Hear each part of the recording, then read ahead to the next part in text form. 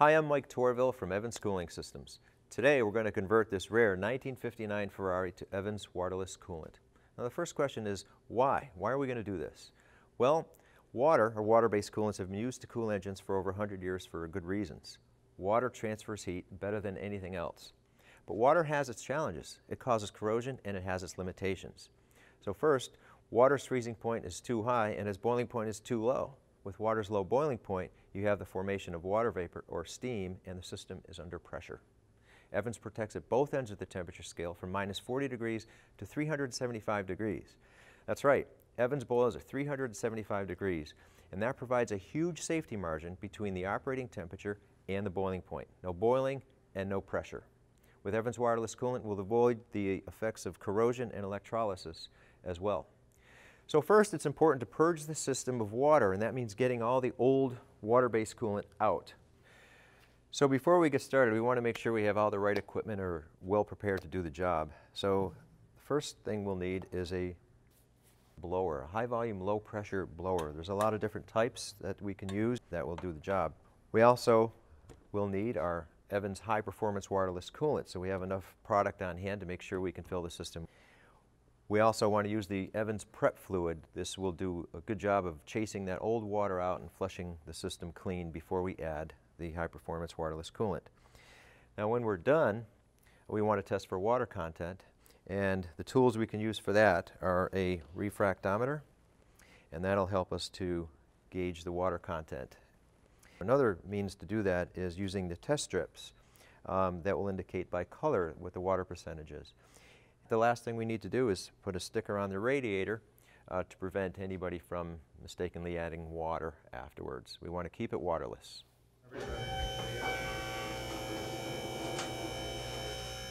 Here we are underneath the 1959 Ferrari, about to drain the system. And I'm here with Peter Lombardo from Lombardo Motor Cars in Berlin, Connecticut.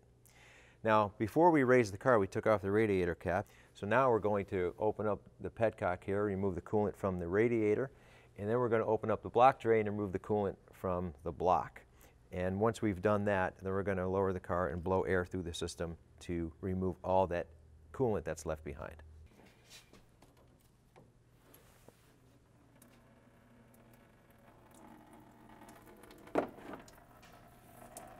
Now that we've emptied the radiator of coolant, it's time to empty the engine block of coolant. So in this car, we've located the engine block drains here.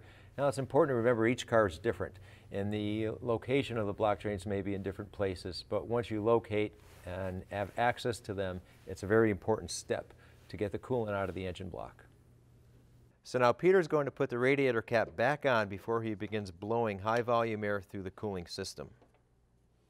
This will force all the remaining coolant out through the radiator and through the block.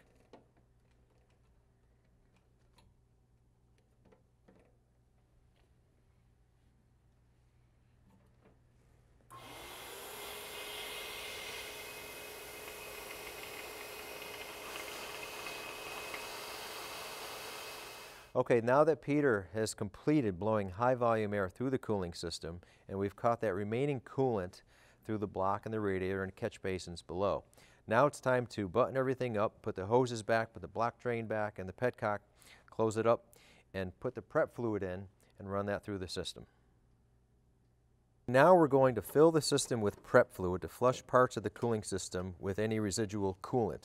Now it's important not to use water to flush the system. So Peter's taken the radiator cap off and he's filling the system now with prep fluid, and then we're going to run the engine for about 10 or 15 minutes until it reaches operating temperature with the thermostat open. And then we'll know that the prep fluid has circulated throughout the entire system.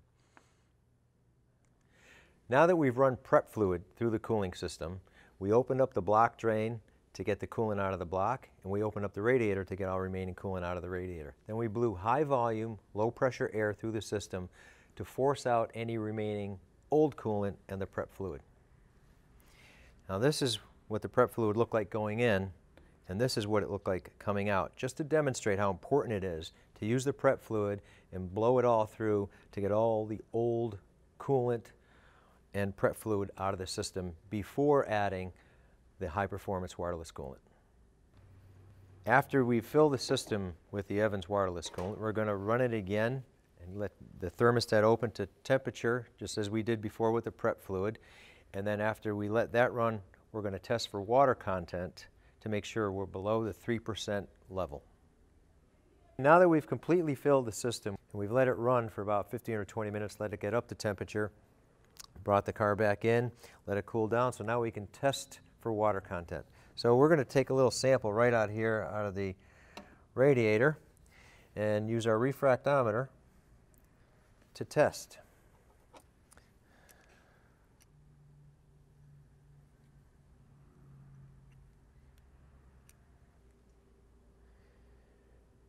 And we can see through looking at the refractometer that we're at 55.5 on the brick scale, which means we're at 0.3% water, which is well below the 3% tolerance. So that means it's a successful conversion. As an alternative to using a refractometer to test water content, we can also use test strips. Now we've drawn a small sample of Evans waterless coolant from the radiator, and we're going to use the test strips to dip in there and then match up to the corresponding color to indicate that we've got the correct water percentage. As you can see, we're close to 0% water by the color matching.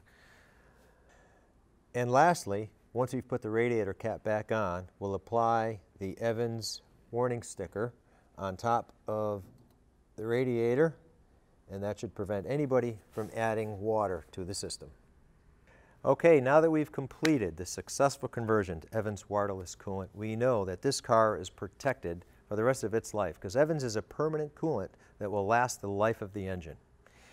But we want to remind you of a few things. Never work on a hot engine. Please make sure that it's cooled down all the way before removing the radiator cap. And please dispose of coolant properly, responsibly, and environmentally safe way.